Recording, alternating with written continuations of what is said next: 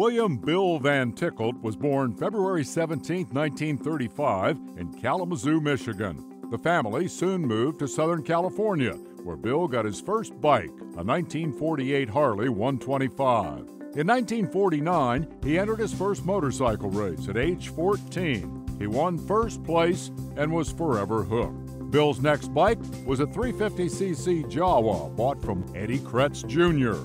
In 1951, Bill bought a 500 AJS single from championship speedway racer Lammy Lamoureux and met Vic Marshall, who invited him to join the 20 Night Owls Off-Road Motorcycle Club. Bill's first customized race bike was a 1950 350 Velocette single, from which he cut off the rigid rear end and built a custom swing arm rear suspension.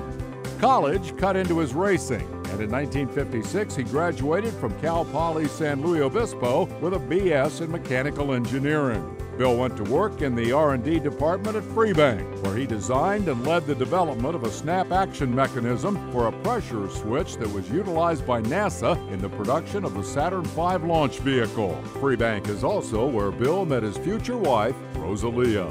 In 1960, Bill, along with his father, formed VanTech Engineering, located in Visalia, California. VanTech initially began as a design and production shop of specialized hardware for the missile industry. However, Bill became interested in karting and began applying his engineering background to build faster karting equipment. In 1962, Bill decided to build a small pseudo-dirt bike. The self-designed VanTech frame was paired with bicycle wheels and one of the McCulloch kart engines. In 1963, Bill went on to design and build 2 prototype dirt track bikes and then 2 VanTech production bikes, and the Trials 80, which was identical to the Scrambler but powered by a Yamaguchi Hodaka engine. The rear suspension was a conventional swing arm setup, and the front was leading link, designed by Bill and inspired by Greaves.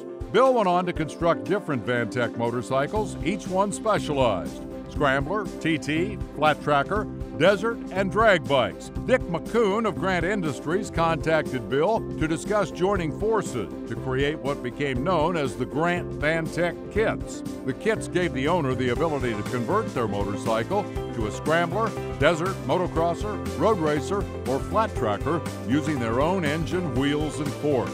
The VanTech frame was lighter, stronger, and handled better than any other small bore machines of the day. Soon, the VanTech motorcycle kit program was merged into Grant Industries, and they decided that motorcycle helmets would be a compatible addition to their product line.